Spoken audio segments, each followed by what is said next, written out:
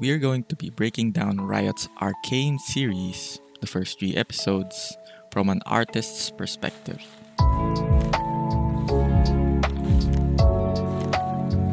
If you're interested in being a digital artist and would like to learn more, make sure to subscribe and hit the bell icon to not miss any of the videos such as this one. My name's Rexel. I'm a professional concept artist and illustrator.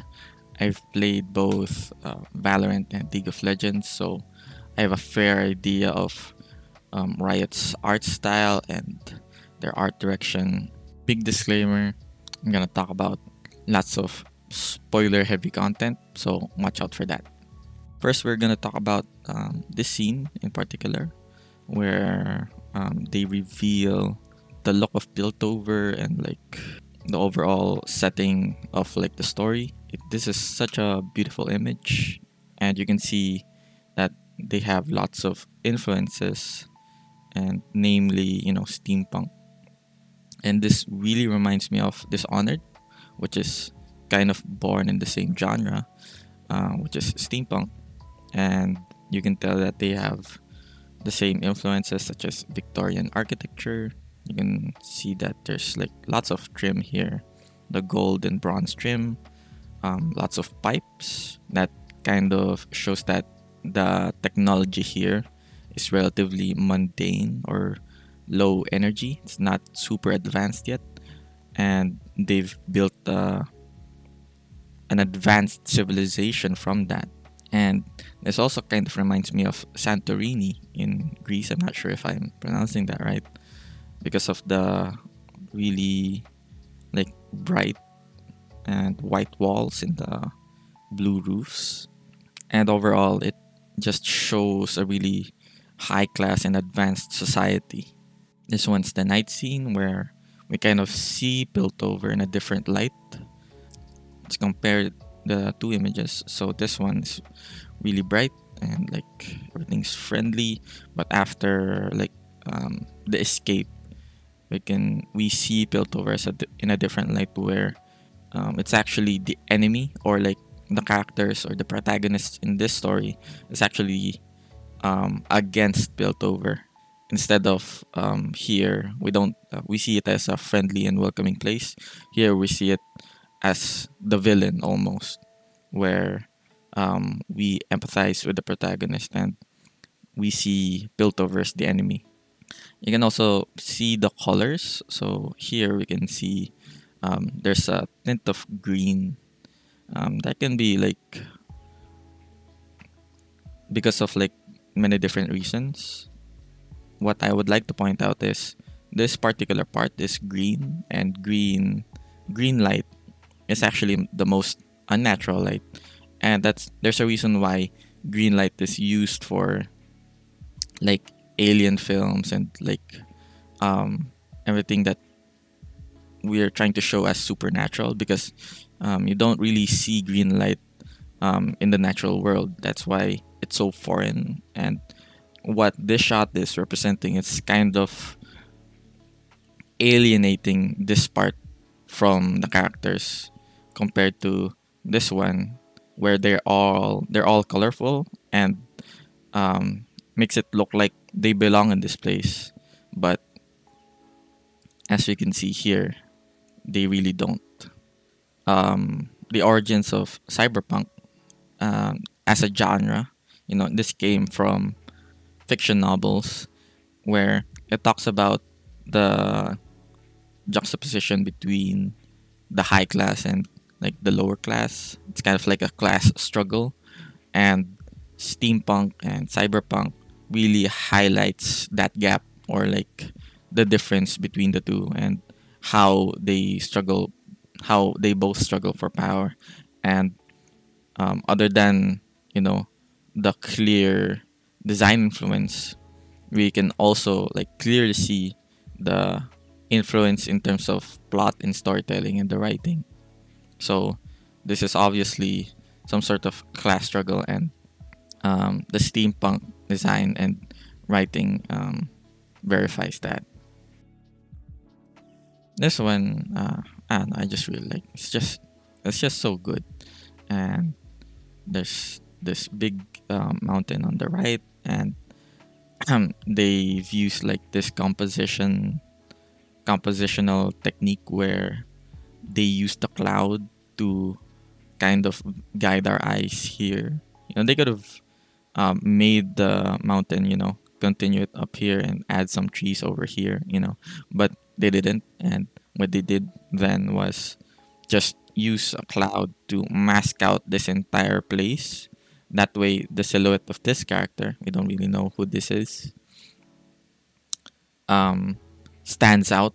And since he's on a like rule of thirds kind of place, um, that also reinforces that the viewer should look here and not anywhere else. So you're not supposed to look at here, not here.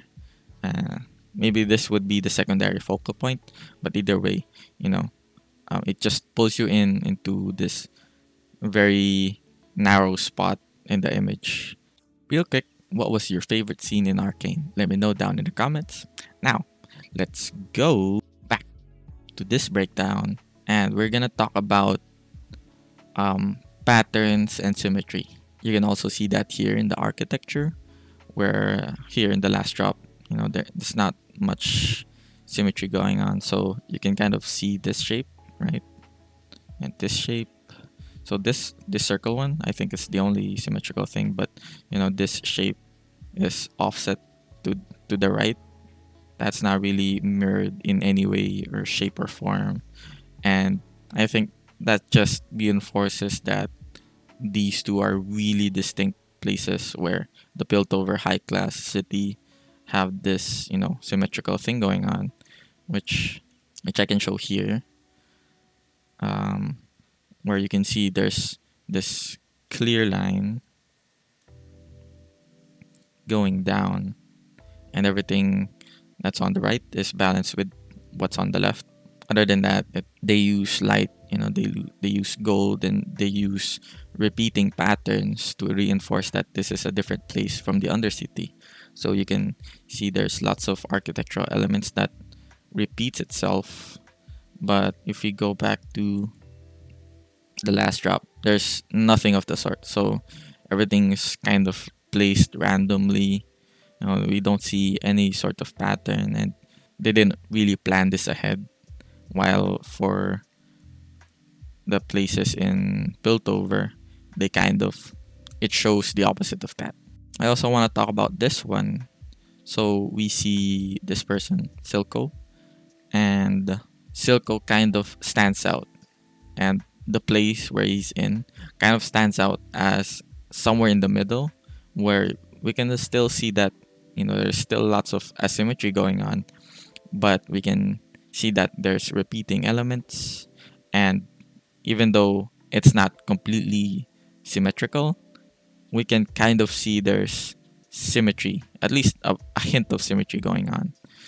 You can also take a look at what Silco's wearing, and you can definitely tell that this person or this place is at a slightly higher class, of slightly higher taste, a bit more sophisticated compared to the people we see in the last drop. And I think that's a really interesting way of kind of showing that Silco isn't one of the people on the last drop, isn't with Vander, but he's still from the Undercity, but he's not allies with Vander, which I think is a really cool way of showing it here. Now this one, can we just talk about this one? This one was a really good scene, a really good build up to this shot in particular. And we see the hint of red.